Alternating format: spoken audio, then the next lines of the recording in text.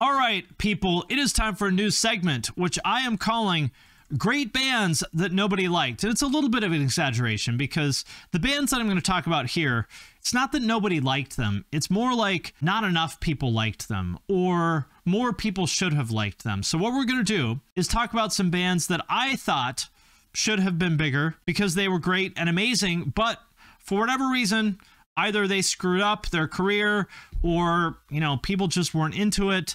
But either way, some great bands that weren't as popular as I thought they should have been or might have been. So let's check it out because there was a long list of these. The halls of scene history are lined with volume after volume of great bands that didn't reach their full potential, and that's what we're going to talk about. And also, I'd like to thank Factor for sponsoring this video. If you're busy with summer plans, but you still want to eat well, and you should, then check out Factor. They make nutritious, chef-prepared meals delivered straight to your door that are ready in just 2 minutes. That means you can skip the trips to the grocery store and the chopping and the prep and the cleanup and this and that while still getting the flavor and nutrition that you need. If you eat out a lot, it's a great way to save money. It's cheaper than takeout and it's way cheaper than delivery, which if you ask me is a complete ripoff. And they have a ton of options. There's over 34 different meals. Personally, I like the calorie smart ones, which are under 550 calories per serving. They also have new lunch to go meals that are ready to eat with no microwave required, and their fancy new surf and turf options. Personally, I love that I don't have to think about what I'm going to eat for lunch. I just go downstairs, pick something out of the fridge, and I know that it's going to taste good and that I'm going to hit my macro goals. So if you want to check out Factor, and honestly, I think you should, head to factor75.com or click the link in the description of this video and use the code FIN50 to get 50% off your first Factor box. Number one on that list is a band that I have talked about before, but you know what? I'm going to talk about them again and again and again and again, god damn it, which is Forever the Sickest Kids. They came out way back in 2008 on Universal, the peak of neon pop punk. They were definitely supposed to be the next big thing. Can you believe this is 15 years old? How horrifying is that this is 15 years ago?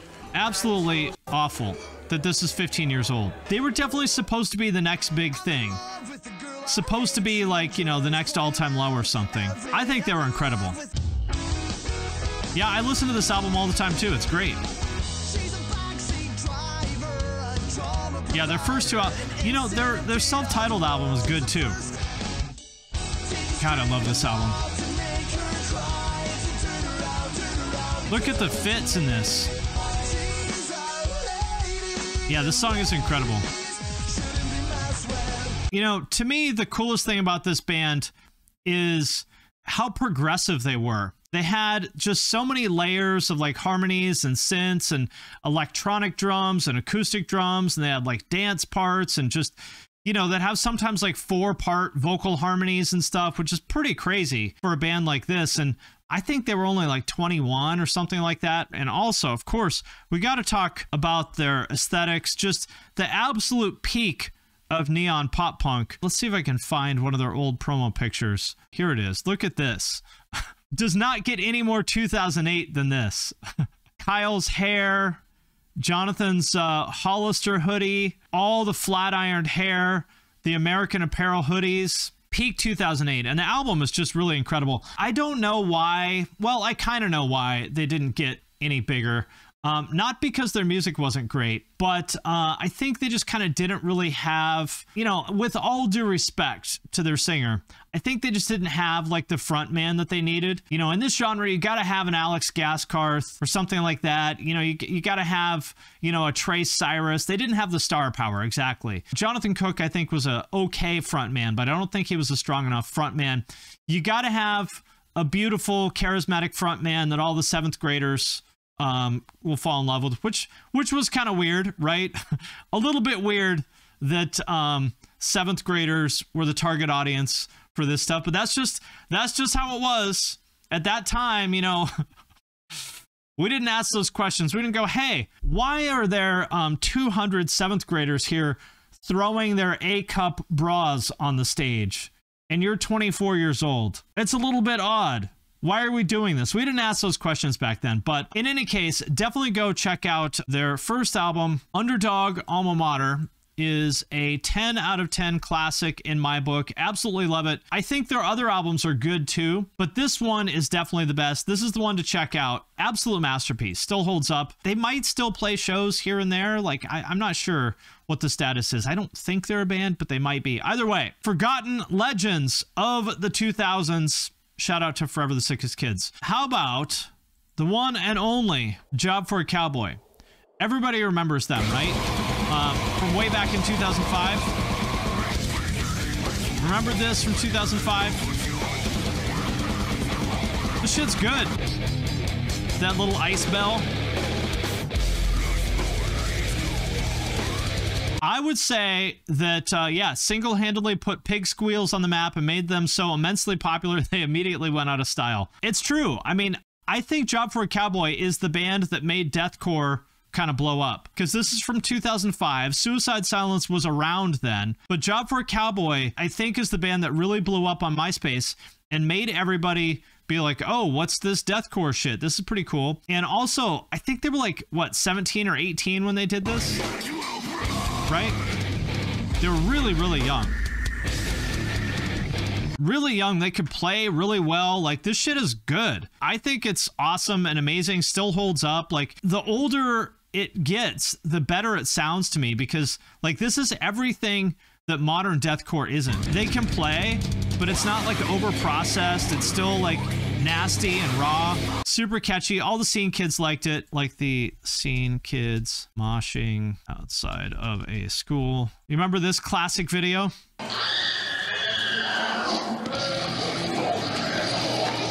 You know, and I think that's a lot of the reason why people hated Job for a Cowboy, is because these were their fans, like Scene Kids, which, you know, like, there's nothing wrong with that. It's cool. Like, what is wrong with the fact that these kids look like they're, what, 13 or 14 or something? Is there something wrong with the fact that these kids like the band? That's how kind of people thought about it. And there was this one also. You guys remember this? The pig squeal girl? Well, I'm Brittany, and my last pig squealing video sucked. From 2008. So I'm going to be doing a redo, okay?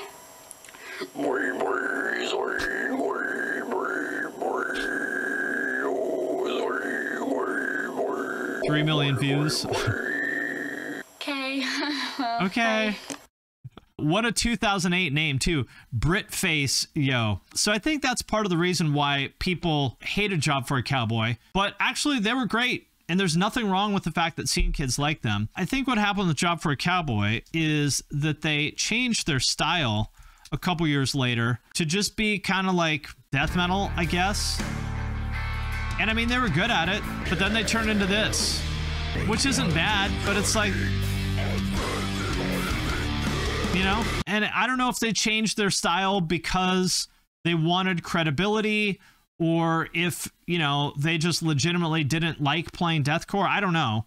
Either way, you know, they really kind of, you know, I don't want to say like destroyed their careers, but they really, you know, they could have been a Whitechapel, a Suicide Silence. You know, they should have been much bigger. I feel for Job for a Cowboy. They just made what they wanted to make, and the whole scene and fan base just bailed on them because it's boring.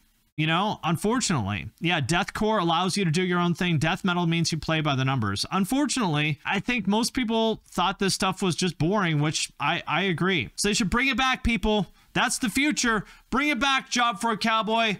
Bring back deathcore. It's what the people want. Okay, next up, another band that should have been bigger. Do you guys remember Something Corporate? Do you guys remember this very sweet G-rated pop punk from back in the day? Yes, Andrew McMahon. Oh, look at the aesthetics. This chorus is so good, though. Legitimately so good.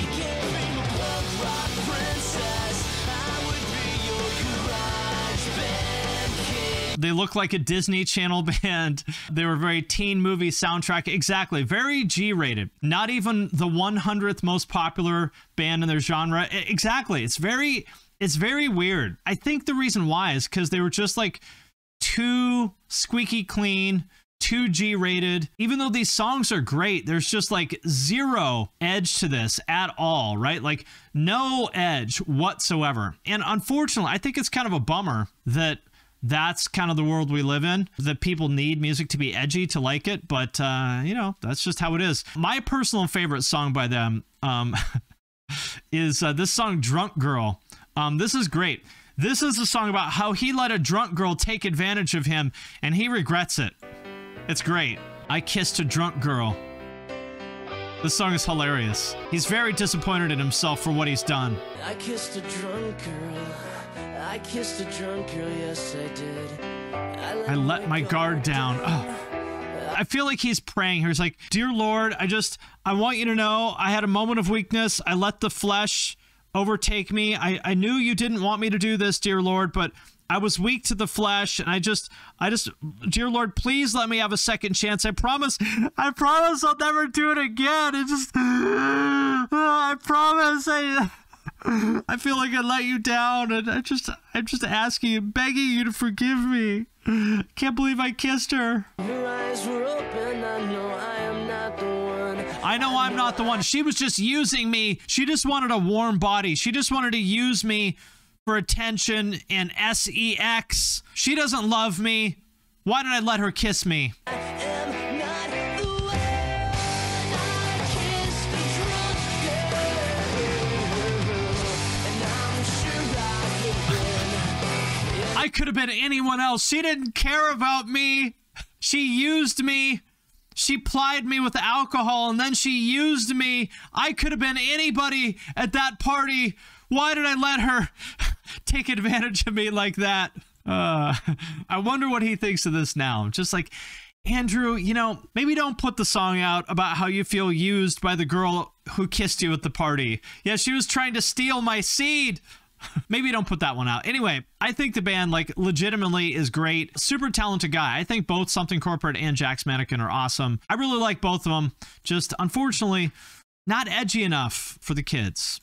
That's the reality of it. But I will tell you what is edgy. Another band, which I absolutely love. Motion City Soundtrack. And I gotta say, if Something Corporate is like, you know, shiny, happy pop punk, you're like, oh, this is a pretty cool song. But then you listen a little bit closer and you're like, I don't know, this might be a little bit too G-rated for me. Motion City Soundtrack is the opposite of that.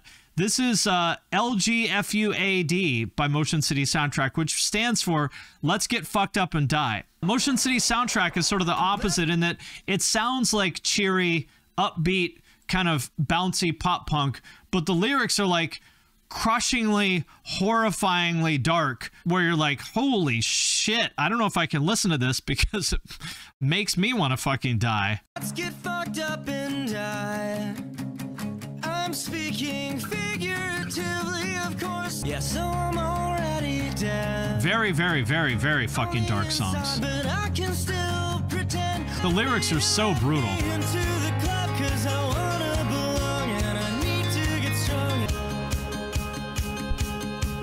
I mean, that's like their vibe right here. It's like smoking in some half-empty apartment with your girlfriend who has already broken up with you, but like you have another 3 months left on your lease, so you can't actually move out. So you're just like stuck in this horrible, depressing, toxic kind of moment.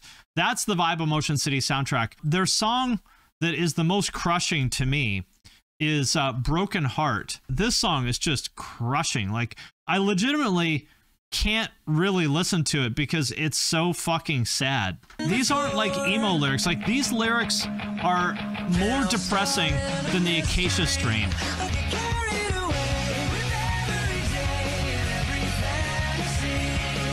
So much to say, but no words to convey. The loneliness building with each passing day. But I'm getting used to it. You have to get used to it. The whole song is basically him saying that like his heart is broken. The whole time you think, oh, he's getting over it. It's going to be better. But then here's the end of the song.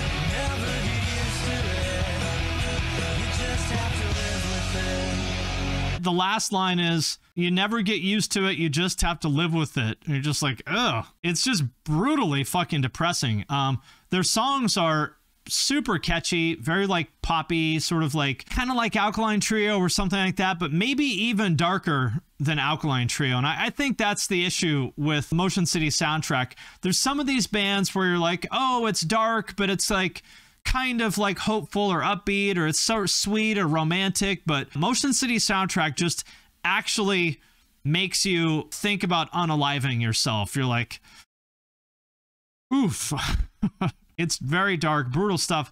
I think the band is amazing, though. Like, some of the best lyrics, I could like go on and on about their lyrics. Like, some of the absolute best lyrics in the game. So check them out if you like that kind of sound. I'm a huge fan. How about one of my favorite examples of weird scene trivia? This band and this song, Party in Your Bedroom by Cash Cash.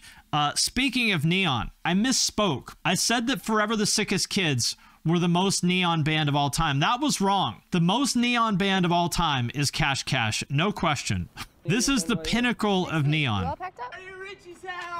The most neon thing ever created. This is a forgotten artifact of scene lore during the 2007 to 2009 neon pop punk boom. This was the most neon band of all. Look at this shit. Oh, God. The neon, the animal prints, everyone wanted the next Metro station, I guess. It's so catchy. Very Disney Channel, right? So fucking corporate. High School the Musical vibes. Listen to this chorus. I just feel like this is a little bit inappropriate because my son was horrified. He's 14 years old. He bought this and he thought this was an innocent song about simply having a party in one's bedroom. He thought, oh, this song is about having my friends over to play Fortnite and Roblox, right? And I had to tell him that no, this song is a thinly veiled reference to premarital sex. Needless to say, my son was horrified. He immediately threw the CD outside the window of my Lexus SUV and said, Daddy, I'm so glad that you warned me about this before I could listen any further.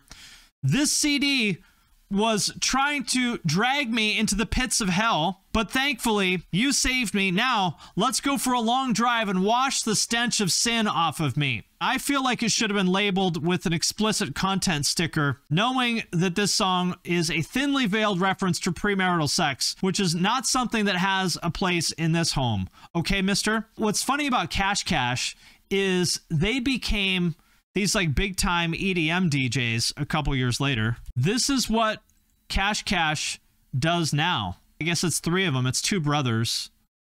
And they're doing that now. The big time EDM DJ thing. I just want to know how many of their fans now are aware of old school Cash Cash. You know, they go see him at fucking, you know, Tomorrowland or something like that. And they're like, hey, do you still play Party in Your Bedroom?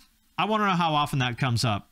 It's kind of interesting because Cash Cash as a scene band totally failed. I saw them in like 2009 or something like that, and there were like 40 people there and they were all in like 6th grade. They totally failed as a scene band, but then they rebooted themselves as EDM. And yeah, what a time to be alive. Shout out to them for pulling it off. Quite a transition. Nicely done, boys. All right, that does it for this installment of Great Bands That Nobody Liked. Come back next time for another walk down the halls of scene history where we look at more bands that should have been more popular, but for whatever reason, just couldn't make it happen. Join us for Volume 2. Can't believe I kissed her.